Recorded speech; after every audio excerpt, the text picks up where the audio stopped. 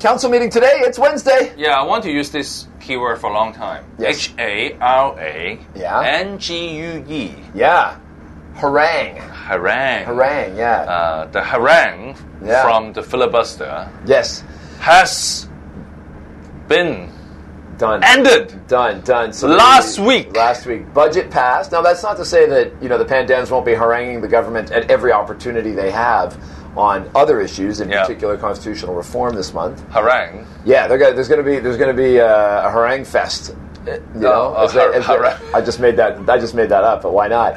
Okay, for those who doesn't know this word, I congratulate you. Okay, yes, yeah. Because it's literally it's harassment, right? Yeah, like harass. Yeah. To be like kind of harassing somebody, verbally attacking somebody. Like verbal harassment. Like the localists were out haranguing the council, the people on Sunday. They were haranguing people in the parade. But today, Ng Lung Sing, who is the representative for finance. So no more harangue. We got Ng Lung Sing. Yeah, Ng Lung Sing. Oh. He's put out, we've talked about this before, like what we call a skeleton motion, which are one of these big, broad, fuzzy motions, and then people are going to try to hang things on it. And the thing that I'm watching out for now, because he's getting out there and saying that the government should formulate and implement comprehensive strategies targeting at the rapidly evolving global macroeconomic and financial development, blah, blah, blah, blah. Basically saying that the Hong Kong government should have a strategy to be a financial center. Okay, fine, whatever.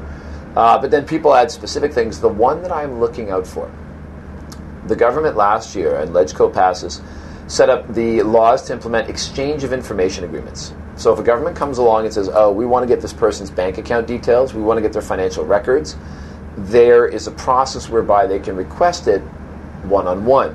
Theoretically, those governments cannot go on what are called fishing expeditions. They cannot just be like, we just want to see if we can grab some money out of this guy. We're just going to harangue him financially. Slide it in there.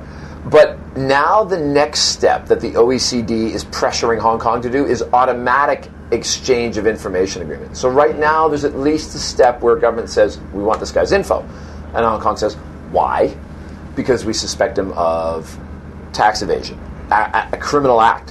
And Hong Kong says, please show us at least something so that we can say, yes, let's go open that guy's bank account. But now the OECD is going to be pushing for automatic exchange of information. Open source. Anything we want. Which is just wrong. And I'm watching to see if this motion today is going to be a vehicle to slide that in. But regardless, people should be on the lookout for this, absolutely. Because it'll mean that any government in the world that's signatory to this, pretty much every developed Western economy, will be able to come and get your bank account information, get your financial information, your stock holdings. I mean, and in this town, this is a harangue. Yes. You could be harangued without even knowing about it. Where they come and get your info. And I mean, this is just wrong. But the OECD is pushing this because cash-hungry governments want to go around the world and gobble up all the money they can get. There is always this debate on both sides of the continent. Yeah. The American, including the Canadian, they are more pro freedom of information, including privacy information. Whereas in the now the Americans have been driving this. They want to be able to get everybody's information, which is not freedom of information. That's just violation of privacy. I know. But so they want the entire scene to be given up. So everybody should give up the privacy. Yes. In order to serve the public interest. Yeah. Whereas on the other side, for the European, they always put private property on the top priority, and then comes the freedom of expression and the freedom of interest.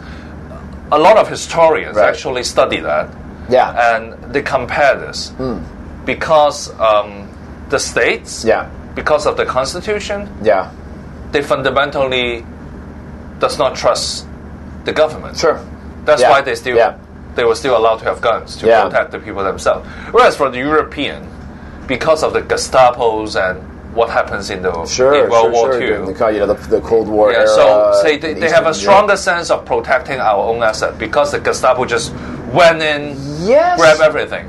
So they said, the historians said that basically on the cultural level, the European has a stronger sense of privacy protection, higher than the sharing of information. Whereas for the states, well, no, but broadly speaking, true. But when it comes to the specific area of finance, they do a flip flop.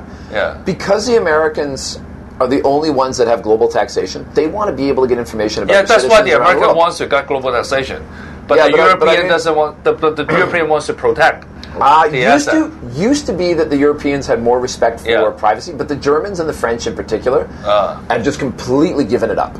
I mean, the German government paid a disgruntled employee from LGT Bank to steal the bank records, right? Paid him $2 million so they could get it. Yep. And then go and find out what German citizens were keeping money abroad. This is what I'm worrying about. They flip-flopped on this. But the American, they still want to get out all the information. Well, the Americans always wanted it because they want to get all their citizens around the world.